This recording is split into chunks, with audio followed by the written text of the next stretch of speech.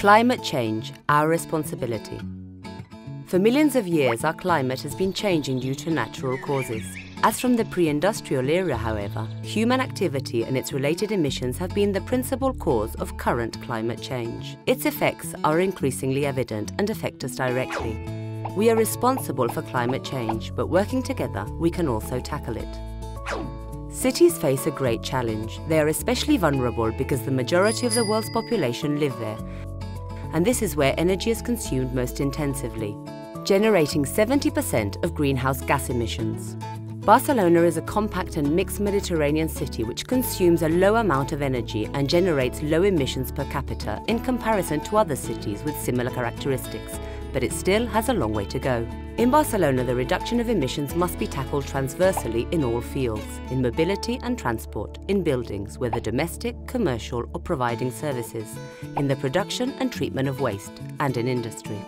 How can climate change affect us in Barcelona?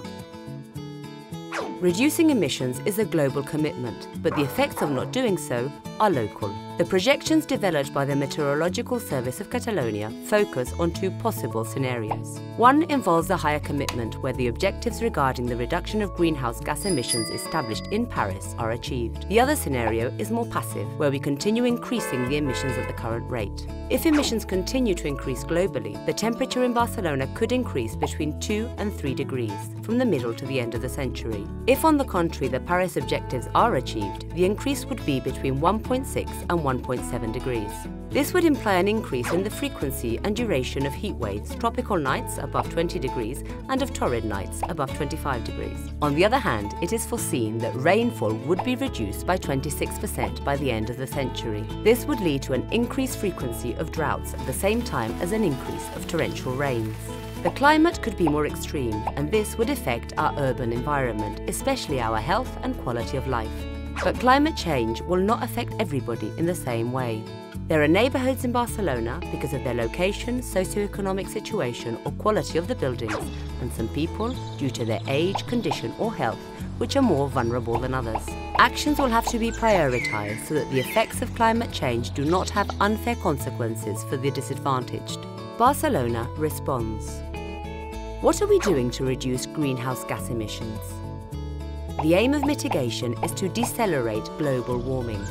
Accordingly, Barcelona is working on a process of energy transition and a change in the city model.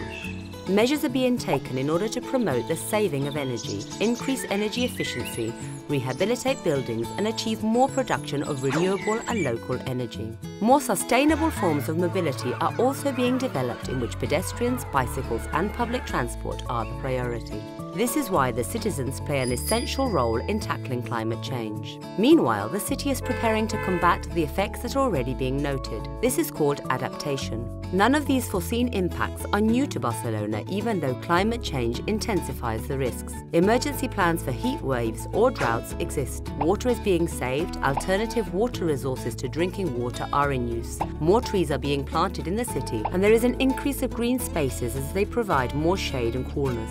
Barcelona's commitment to the climate, supported by more than 1,000 organisations in 2015, established the aims of reducing the emissions of CO2 per inhabitant by 40% with respect to 2005, and increasing the number of green areas by 1 square metre per inhabitant.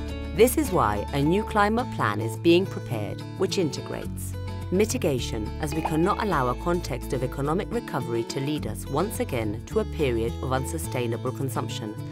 Adaptation and resilience, because we have to foresee and prepare ourselves for the climate change that we are already noticing. Climate justice, because those people who are vulnerable should be at the centre of climate policies. Boosting citizen actions, promoting projects of co-creation. Barcelona will have a plan, but this plan will be of no use without everybody's collaboration. Shall we do it together?